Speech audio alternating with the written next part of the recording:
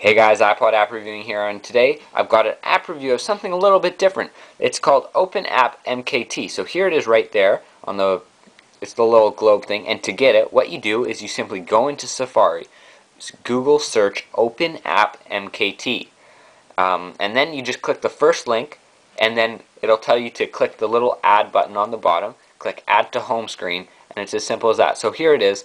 It's basically another app store. So here we go. It does take a little bit of time to load up, but I mean, this is opening doors for a lot of new things available. And no, your iPod does not need to be jailbroken, which is really good. Just letting it load up here. There we go. So here we have the home page, and we can find a bunch of different applications. Let's say we want it to download one.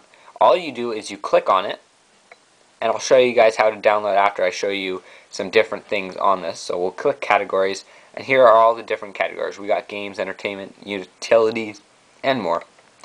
And it does scroll down just like the App Store does.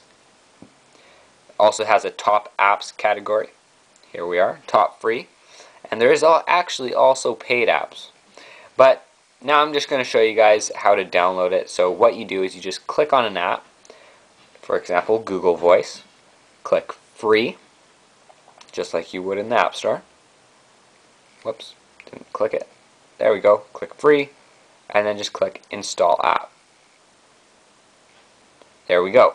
Now it'll take you to Safari, and you're going to do what I told you guys to do earlier, which is click the little add button on the bottom, the little plus symbol, add to home screen.